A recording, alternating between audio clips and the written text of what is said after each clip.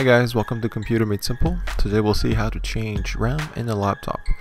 To do so, you will need a screwdriver, some RAM, and a laptop. Now to start, let's remove the battery.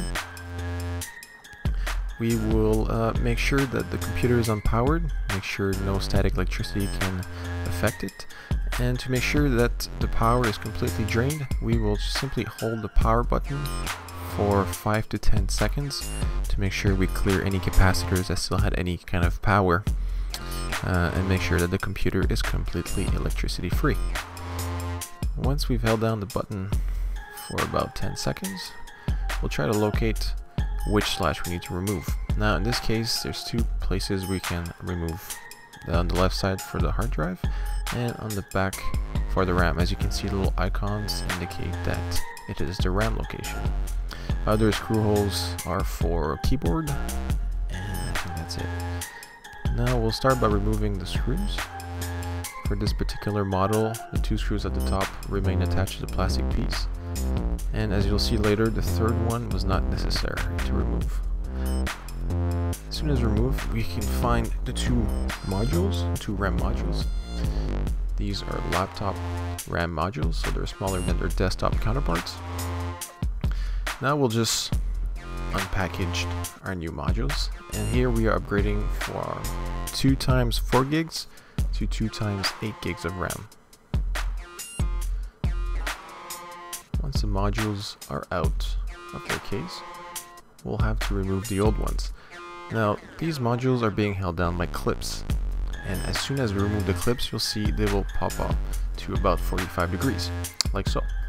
Now it's important that you can only add or remove the RAM when it is at an angle like that, not when it is being held down flat.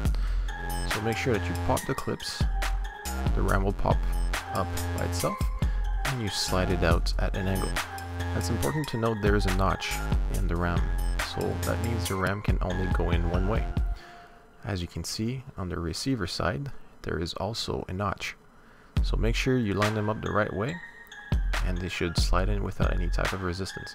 You will have to push them in, they won't just fall in place, but not much force is required if the notch is properly aligned. Once it's in all the way, just push it down and the clips will click in place. Same thing for the second module. Slide it in at an angle and push it down in place. Perfect.